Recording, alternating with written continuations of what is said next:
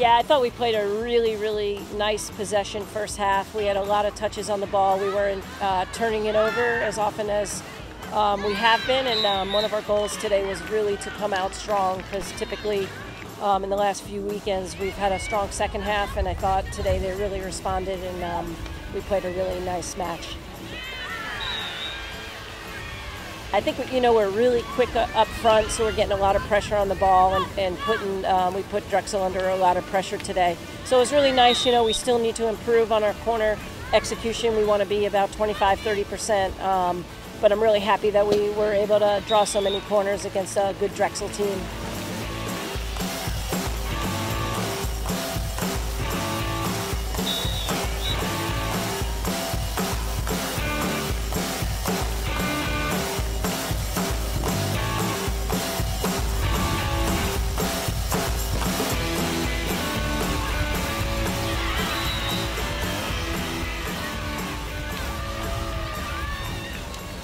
I think Drexel certainly made some changes, and we were able to get a lot of players in and get a lot of experience, and I thought a lot of those kids stepped up and really played well.